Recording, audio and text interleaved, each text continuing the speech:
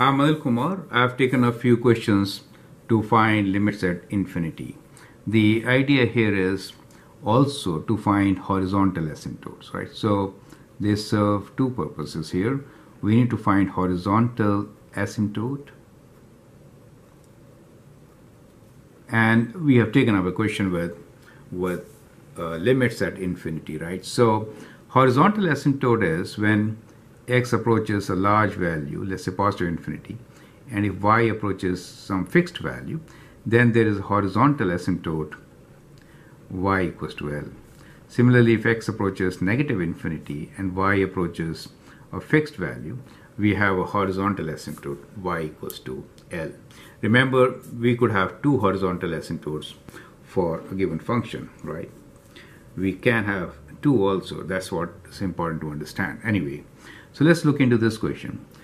The question here is limit when x approaches positive infinity, 2x cubed plus 3x minus 1 divided by 5x cubed plus x squared plus 1. So for some of you who know the tricks, they will know that if the degrees of numerator and denominator are same, then we expect this answer to be 2 over 5, right? So it is a ratio of leading coefficients. It's ratio of leading coefficients.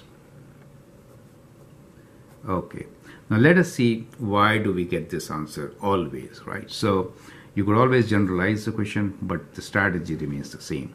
So let's begin to solve this. So we have limit x approaches positive infinity, and the question is 2x cubed plus 3x minus 1 divided by 5x cubed plus x squared plus 1.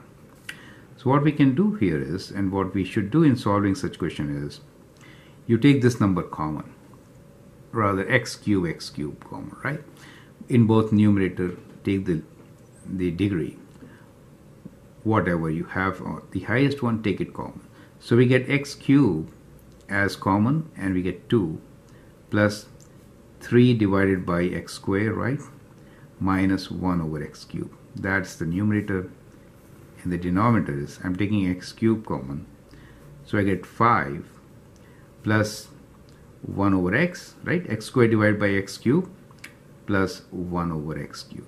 So this is always your first step. Now x cubed cancel out. Do you see that? Perfect.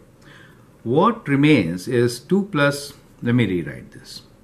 So what remains is limit x approaches positive infinity, 2 plus 3 over x squared minus 1 over x cubed divided by 5 plus 1 over x plus 1 over x cubed. Now when x approaches infinity, that means a very, very large number, then 3 over x squared will approach 0. This will also approach 0. So these four terms will approach 0. So we could write this as 2 plus 0 minus 0 divided by 5 plus 0 plus 0. Is that okay? So that gives you 2 over 5. Do you see that? So always you will get the same answer if the degree of numerator and denominator is same. Correct? So in general, if you have a question which is limit x approaches infinity, and let's say if we have an x to the power of n plus an minus 1 x to the power of n minus 1 and so on till a 0, for example, divided by bn x to the power of m, let us say, plus bn minus 1 x to the power of m minus 1 plus so on till b0, then the answer will be an over bn. Remember that. So if it is a multiple choice question, straight answer for you. I'm Anil Kumar, and I hope you like that trick. You can always share and subscribe my videos, and feel free to share questions. Thanks for your time. All the best.